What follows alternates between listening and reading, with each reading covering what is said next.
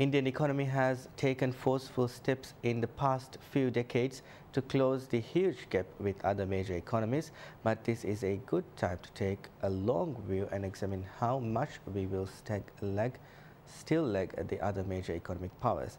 It gives some idea about the enormity of the task ahead.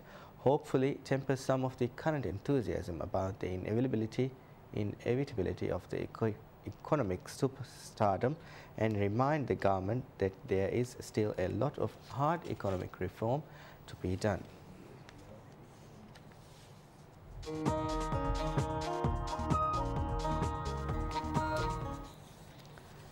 In the Dirak Divehli